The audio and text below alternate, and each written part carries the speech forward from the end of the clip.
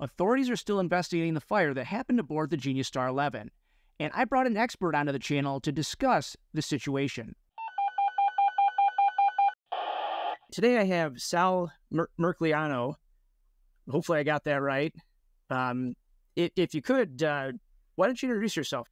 Yeah, sure. First of all, Patrick, thanks for having me on. Big fan of the channel. Really love what you do. I am a maritime historian over at Campbell University. I'm a former merchant mariner, so I sailed ships for 7 years, came ashore, became an academic. But I do a lot in maritime industry and maritime policy. I hosted a channel, What's Going On with Shipping. And when I started at grad school, I became a volunteer firefighter. I've been a firefighter on land since 1999, been a captain at my local firehouse for about 18 years now. Oh, perfect. So I actually first found you when I was doing research on the Fremantle highway incident. Learned a lot about the shipping industry. I'm kind of familiar with myself just because I live on the Great Lakes. I actually live by the Sioux Locks, so a lot of freighters going through there. So I've kind of been around it, but not quite like you have. So kind of getting into the story of the Genius Star 11, what we know right now is there were lithium-ion batteries on board, quite a large quantity. This is a ship that has what I see as 4 cargo holds. They call it 2 cargo holds, but each one has a upper and lower section. Can you tell me a little bit about the layout of these ships? Yeah, so this is a kind, the way you tend to move cargo today is by containers. I think everyone's familiar with the big boxes, the tractor trailers going down the road. And that kind of modular design was created so that you can move cargo quickly and efficiently. You can put it on the back of a truck, you can put it on a railway, you can move it to a ship and then load it, go. Genius Star 11 is a little bit different. It follows almost an old-fashioned, what we would call a break bulk model. You don't see containers on the upper deck. Matter of fact, what you have is all the cargo is below deck. And what you would actually have are these 2 large cargo holds with split decks. And what you would do is load cargo in there in boxes or pallets. And because you're doing lithium-ion batteries, what they're doing is those tend to be very heavy. And what happens is if you load them in containers, it tends to max out the weight of the containers before you fill up the containers. So it would take a lot of containers to haul this amount of cargo. So if you want to pack, densely pack this cargo, you put it into a ship like the Genius Star where you can literally from top to bottom just load them in there. And so these would be packaged probably, we haven't seen pictures yet from the interior of it yet. I'm going to assume that they're using kind of a pallets or break bulks or maybe even small container styles in there. And so those containers would be stacked in there from the floor of the deck all the way up to the overhead. And one of the things that this ship did was it was coming all the way from Taiwan to the West Coast. And it took a very far northern route, what's called a Great Circle route. That's actually the shortest distance. If you look at a flat map, it doesn't look that way. But if you look at a globe, it is. So you would come all the way up along the coast of Japan, Russia, through the Aleutians and come down. And what happens is that ship is going to get a lot of motion. It's going to get a lot of motion. And so how that cargo is stowed is going to be a really important element. Containers provide you a lot of stowage capacity. You can put a lot of stuff in them. But unfortunately, when containers and cargo arrive on ships, it's usually sealed in the boxes. You never look in the inside. So you're not exactly sure how well it's stowed. And I think that's a question we're going to have here with Genius Star 11. Did the cargo shift in movement and maybe cause damage to the lithium-ion batteries that initiated the fire? Yeah, it'll be really interesting to see when that investigation comes out. I assume since this is a U.S.-based investigation, we should get a lot of information. But I know investigations, they take some time, and there's a lot of work that goes into them. And I've been following the location of this vessel. It's still up in Alaska. It's still in that harbor. Now, with this cargo, it seems like they'll load the lower section first, and there's some type of bulkhead that goes over top. And then they load the upper section. Is that kind of accurate? Yeah, they would have what they call a tween deck, and it's kind of the between deck, and that's the nautical phrase for it. And the reason you did that is because you would want to segregate the cargo. You also don't want to stack the cargo on top of each other, so causing the weight to crush at the bottom end. So you want to do that. And again, one of the things you wanted to do, especially with Taiwan that produces a huge amount of lithium-ion batteries, is be able to ship them over in large quantity. The problem is they're hazardous material at times, so you have to be careful about where you load them on the ships. And again, like I said, they're really heavy, and so it creates a big problem. You would need, in terms of volume of containers, much more than the weight of the containers. So, if you can load the boxes on a purpose-built ship like this for that, you would do that. So you'll notice there was no cargo up on deck. They put it all below deck so it can be out of the elements. It's not getting seawater. It's not getting cold. It's all protected by the environment and sealed below deck. The problem you do have with that is when you have a fire in a vessel like that, there's almost no access to the cargo. It's not like you're going to get down there in the cargo hold with hoses and SCBAs and be able to fire and fight that fire. That's one of the reasons why they use the CO2 system on board. But as you know, is anything else that's really not going to do anything on a lithium-ion fire. Back in the day on ships, we used to have halon systems, which were great, but we got rid of halon because of environmental issues. But still, it doesn't matter because as they self-oxidize and create their own air, that oxygen, you're not going to get them out. So the best you can do in this case is really try to mitigate it. What was really important, I think, is if the fire was contained in that lower deck, it didn't spread through the bulkheads to the forward hold. It didn't get into the engine room back aft. And I'm not exactly clear it got into the upper deck where it could have spread even more, because the big danger you had here was the entire cargo would conflagrate and you would lose the ship. Now, I assume there are some type of man doors or some type of access to the cargo hold, but my guess is the packaging, all the product is stacked in such a way there's probably not a lot of room to move around. Is that fairly accurate? Yeah, I mean, just imagine, a big open room, and you would want to fill that up as efficiently as you can. So you're going to take box after box and stack it as high as you can.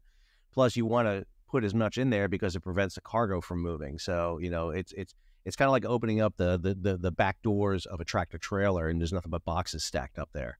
It's almost impossible to gain access to it.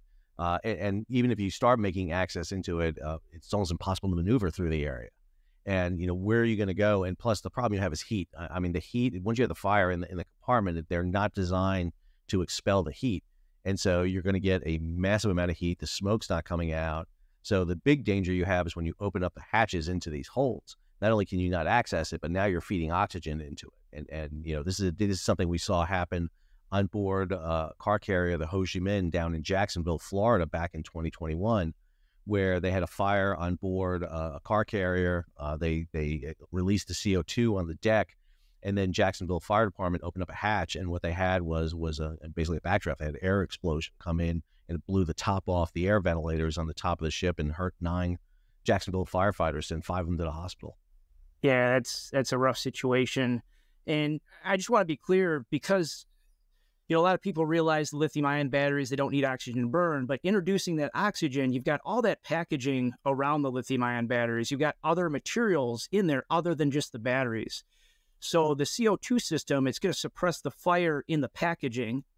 It's going to hopefully contain that fire to just the thermal runaway in the lithium-ion batteries, and then you don't have that cascading effect from package to package to package. That's the idea there, and that seems to be what they did with the Genie Star 11.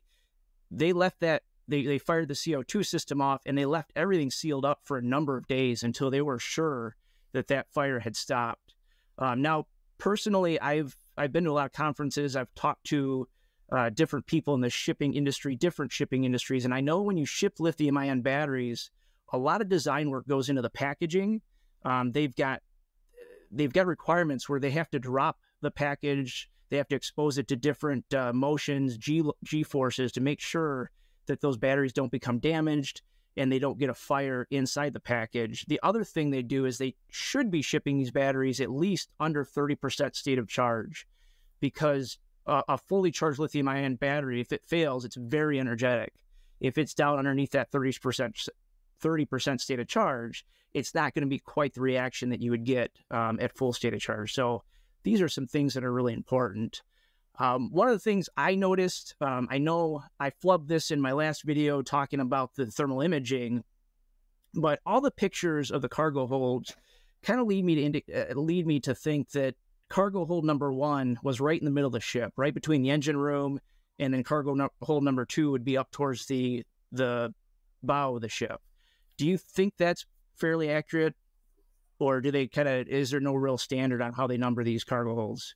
Oh yeah, everyone numbers them differently, but yeah, I would say the fire took place in that midship hold. I mean, so what you have is a ship. If you look at it, the engine room is back aft. There will be a double hull between the engine room and the cargo, so you'll have a cofferdam, a void space between the two. And then so this ship had its bridge and engine room all the way in the back end, the aft vessel part, and then you had two holds. The middle hole is where the fire probably took place. It looks like the lower hole based on where the heat was, and then the forward hold above it, forward of it, excuse me. And so I think you're exactly right. I think one of the things we're going to look at for the NTSB, the National Transportation Safety Board report that comes out on this, is how was these lithium-ion batteries stored. I tend not to think that they were all in there, just boxes piled on top of each other.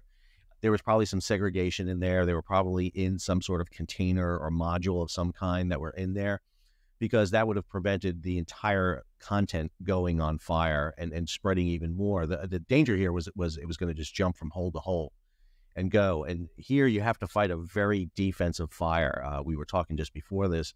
You know, I was a firefighter on ships for a long time, and then I became a firefighter on land. And the big difference that I always noticed was on land, you have that tendency to want to ventilate, and get in there and put the water on the fire.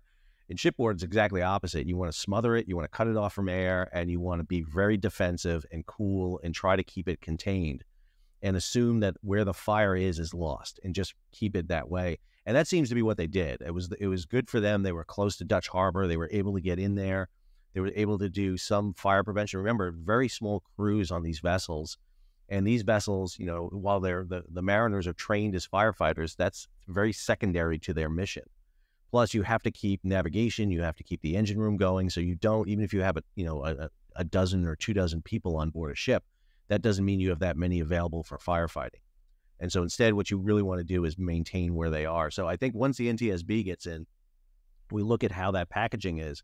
You know, the fact that they did not lose the ship is a key thing. I think it actually shows something. What could have happened, and again, just my supposition, is that this is very rough water. It's December in the North Pacific. The ship got thrown around a little bit, and that's probably a little bit out of the parameters for where you want to store lithium-ion batteries. And so if they were in boxes or packages and they shifted and could have potentially taken a jar outside the normal limits, you could have cracked a cell, created that initial thermal runaway, and have the fire. But fortunately, they were very good in keeping, not just using the CO2 system, but keeping it sealed so you kept the environment below the burn, the oxygen limit needed to sustain fire.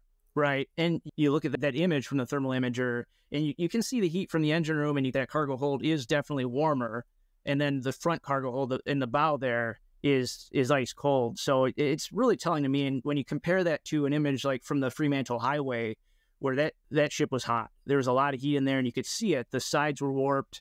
A lot of damage to the exterior of that vessel compared to this one where there was no damage to the exterior. I suspect that it's probably limited to just a handful of packages inside that cargo hold. And I'm really looking forward to seeing the investigation and kind of doing an update when we really know all the details. Yeah, that's a really key point, Patrick. I mean, when you come on to do a shipboard fire and you notice the outside, we are always told to look for smoke and look for discoloration. If you start seeing discoloration on the side of a ship, that's intense heat. I mean, it's heat beyond what you're normal seeing, and it happens very quickly and very, very rapidly. And again, this ship, that cargo hold too is low. It's surrounded by water. It's a little bit below water there, so you get natural cooling on the sides there to begin with. I think the crew did an exceptional job in keeping this contained, and it's not easy. You have to seal all the ventilation going in. You have to drop the dampers. You have to cut off air circulation going in, because usually you do have air circulating in these holds to maintain temperature and humidity. So you usually have climate control of some kind going on. They were able to get rid of that. And they have limited CO2 use. I know you had that great picture of all the CO2 bottles on the side of the ship there that they have to get exchanged and pulled out. But they usually don't have enough CO2 to flood every hold. So you have to get a jump on it very early. So, once it gets out of certain holds, you're not going to be able to use multiple CO2. Basically, you have one shot at it. And it looks like they did a good job at keeping it contained. They took their time. They're methodical about getting to the point where they did ventilate that structure. Because, again, this is a confined space. It's not really a great environment to go into. So they got ventilation in there after the fact. They're doing their investigation, And I want to remind everybody, this is still a dangerous situation because you've got potentially thermally damaged lithium-ion batteries still in this cargo hold.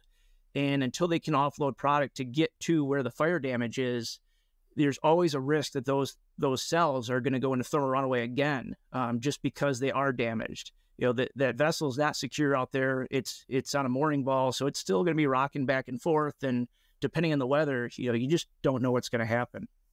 Yeah, if you go back to Fremantle Highway, when they brought that ship into the Netherlands, one of the processes they did is they offloaded all the vehicles below the main fire deck, dumped them into water tanks to basically inert the batteries, because they just knew that because they were subjected to such heat and damage and potential water damage, that they needed to ensure that they were safe. They just couldn't take the chance of putting them on a flatbed and all of a sudden they burst into flames.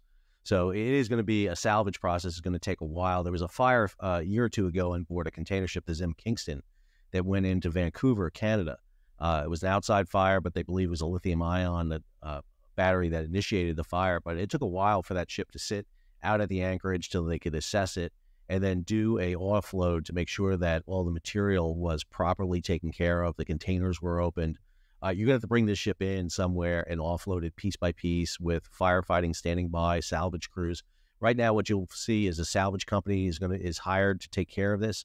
They will oversee, bring the ship into a port somewhere and begin the very methodical offload to ensure they'll probably offload the cargo from the forward hold first, get that out, see what they can salvage and contain, and then work their way down to the fire deck. Yeah, this definitely won't be an easy process. But I want to thank you for coming on my channel, giving us some insight into the shipping industry, insight into this incident as well. Do you have any other comments on this incident?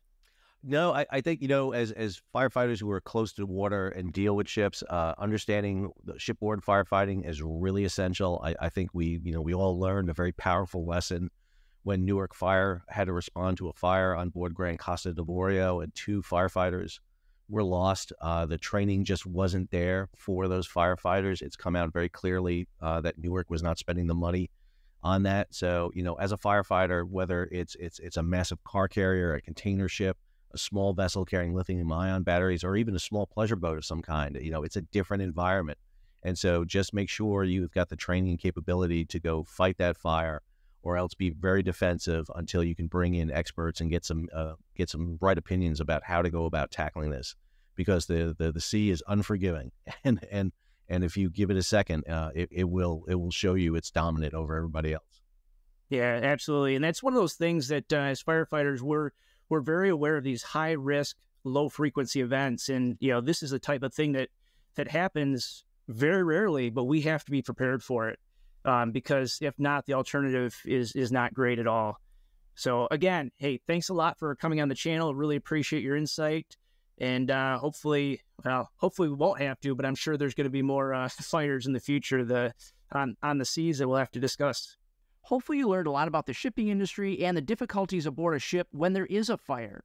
If you want to learn more about lithium-ion batteries and why the state of charge matters, click this link right here.